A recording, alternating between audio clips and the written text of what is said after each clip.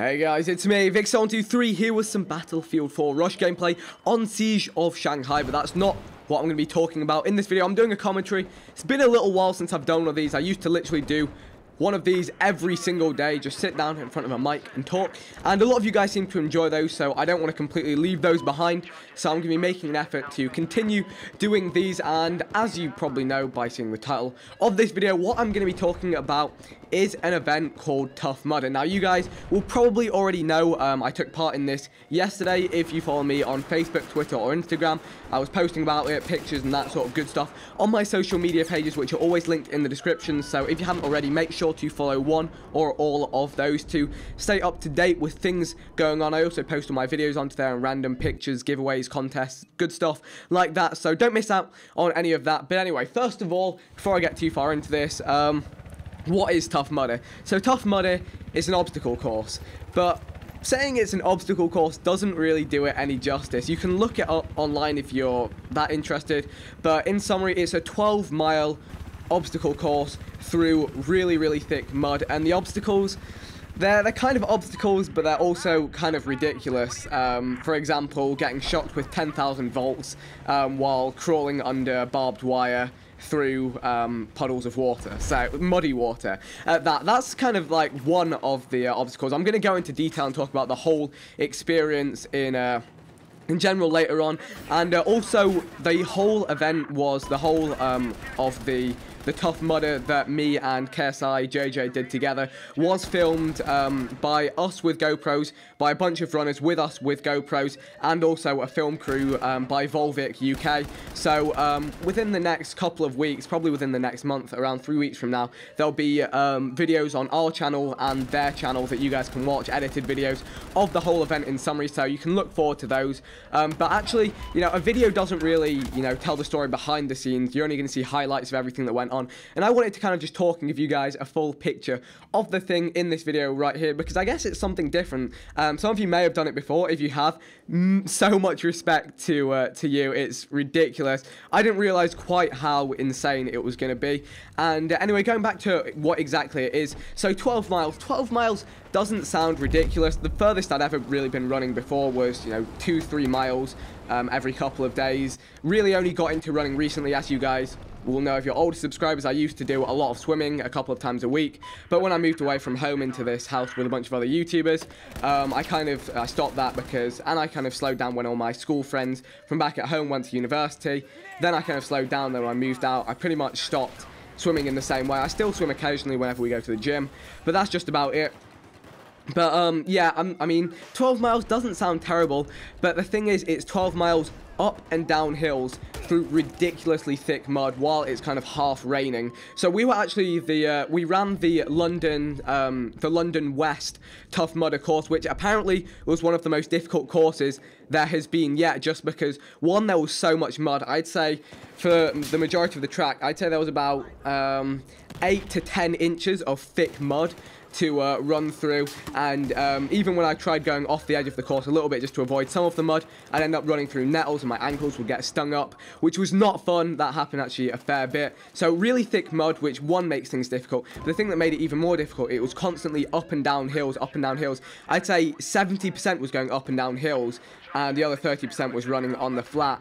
And, you know, going uphill wouldn't be too bad, but again, getting stuck in the thick mud, and going downhill, you couldn't go quickly, otherwise you would slip and faceplant into the mud, which I saw plenty of people do, captured plenty of people doing that on my GoPro.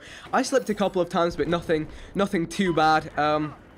So yeah, that's kind of the overview, and I'd seen plenty of videos of doing it, and that's why I agreed to do it.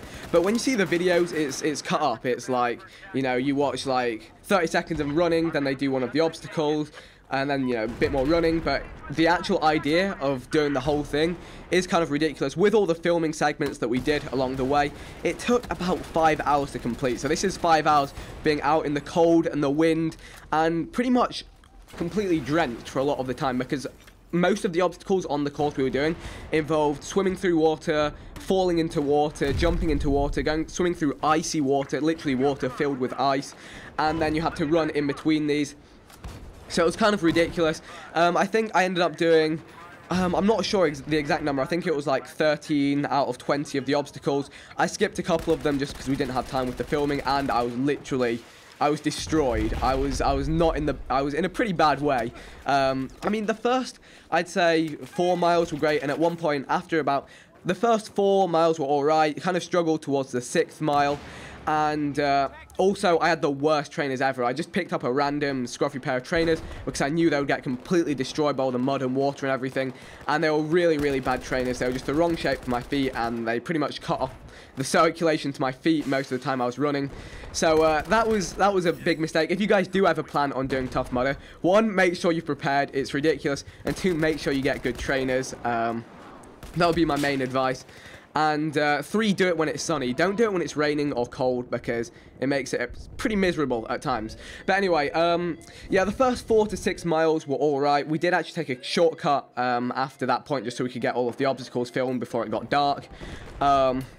But yeah, going back, so what did we actually go through? What were the obstacles that we faced along the way? And you guys will be able to see video of all of this down the line, but I thought, you know, while it's all fresh in my mind, and I can actually give you kind of the feelings behind the scene that you won't really get from the edited video at the end. You'll just see us doing stuff, but not really know what it was kind of like from my point of view, as someone who's not really trained for it. And it isn't, I wouldn't say I'm the peak of physical fitness. I'm a gamer, I play video games. I mean, I'm not like unfit, but at the same time, I'm not, you know, like most of the people who are there who are just ridiculous. So much respect for all of the people that were there going along with it. So it started off with, you know, a bunch of us just doing exercises, warms up. Then we ran the start of the course, the first, probably 800 meters was uphill, which already seemed to tire out some people. Just race to the top of that. Then it's really thick mud. You'll see all of this in the video. If you've seen any previous Tough Mudder videos, you know exactly what that's all about. But yeah, we started off. First obstacle we got to was just a bunch of hay bales we had to vault over.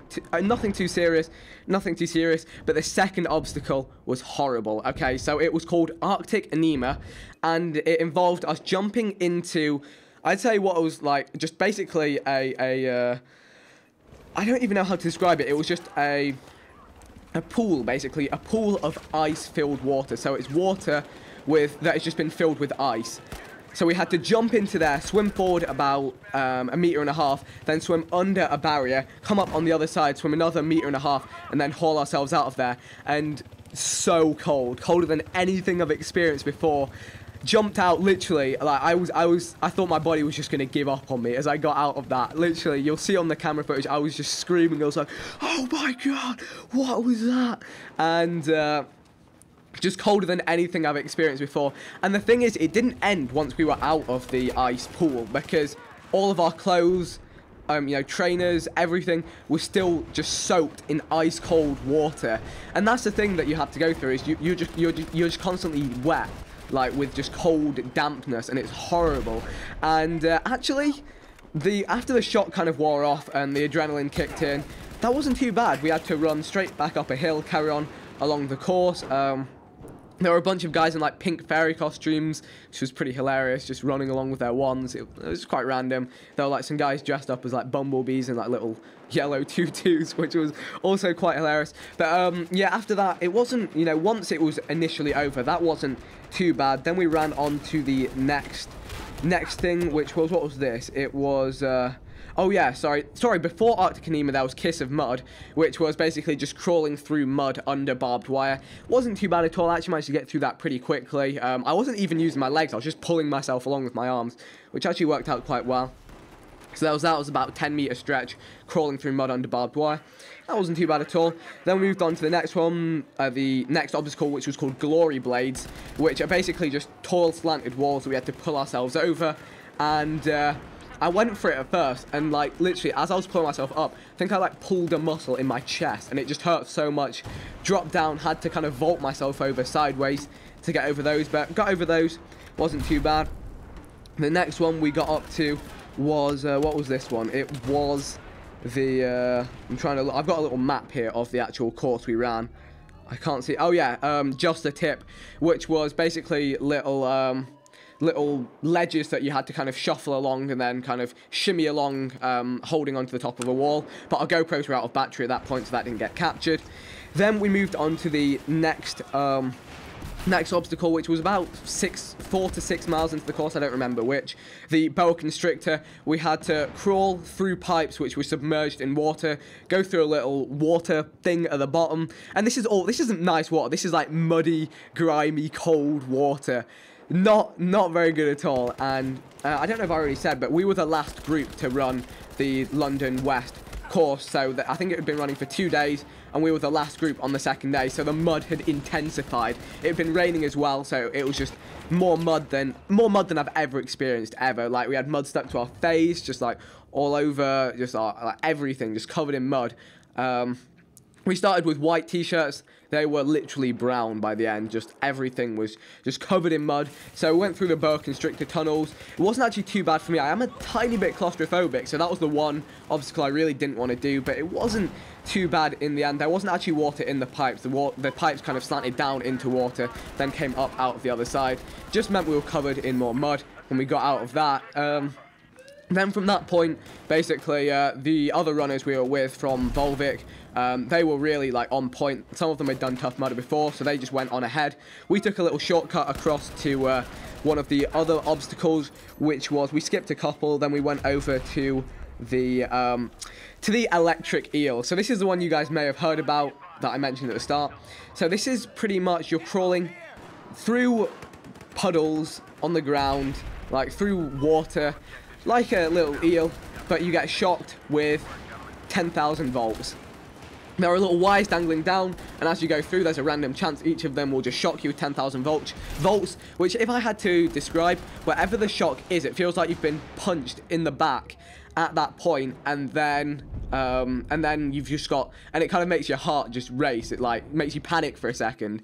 So that was an experience. I've never actually been electrocuted before. JJ had through his electric shock collar FIFA videos and football videos you may have seen on his channel, but I'd never experienced being electrocuted before, so that was fun and a great experience. Not really. I also managed to headbutt one of the wooden posts as I dived in, because they were like, who's gonna go? Who's gonna go? I was like, let's go for it. Ran, dived in, headbutted the post as I went in, started crawling through, snapped the GoPro off my chest mount in the middle of crawling through. I couldn't stop to search for it. I couldn't stop to, like, realize how much I'd hit my head, because I was getting shocked as I was going through. I think I got shocked about 4 times, so I just had to carry on crawling as fast as I could. Then I got to the other side. As I was crawling out of the trap, I got shocked again, jumped up, smacked my back into another wooden post. So I was pretty injured. I injured myself more by bashing into things than I did from the actual electric shocks in that one, so you'll get to see that in the video too. Got through that one, then literally covered in muddy water again, just like shaking, just like what is going on? Why am I doing this? Honestly, I'm not at all cut out for Tough Mudder, but hey, it's an experience. I was glad I did it. So anyway, yeah, there's electric eel. Then we went on to the next one, which is called Walk the Plank. So this is kind of Volvic's own obstacle they added into the course. Pretty much you climb a 3 and a bit meter tall tower, go to the top of it, jump off into a massive pool of muddy water. Once again, swim out of it, get out, and feel terrible.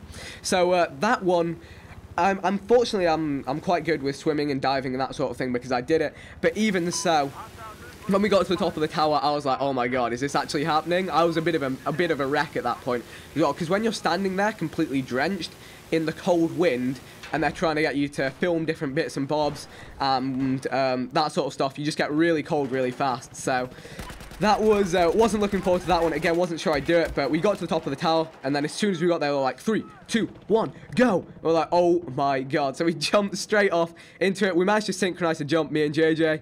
And the thing is, as we landed in the water, you've got to remember that we're fully clothed, so our clothes were just sucking in this water.